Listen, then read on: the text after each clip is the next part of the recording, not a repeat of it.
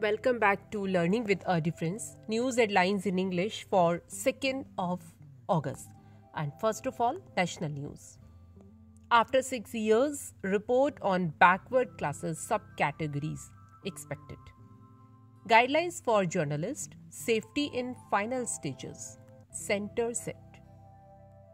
Reducing footprints, center on Pakistan drone strategy to ferry weapons. Ready to talk to India on all serious matters, Pakistan PM said. India asked Tesla to copy Apple in pairing Chinese, Indian suppliers, a report said. International news. Iran declared 2-day holiday due to unprecedented heat, a report said.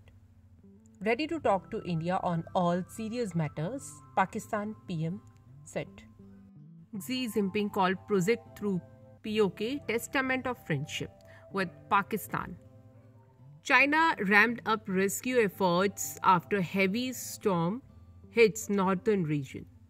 Saudi Arabia planned to give Yemen economic aid worth $1.2 billion.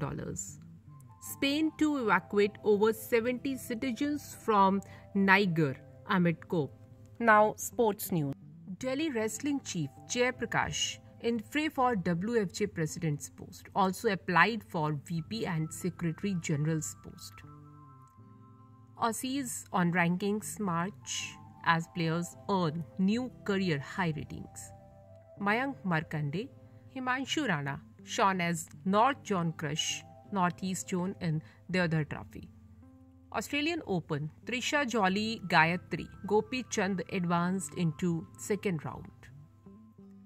Mohammad Azharuddin will contest for second term as HCA president, promised to end corruption.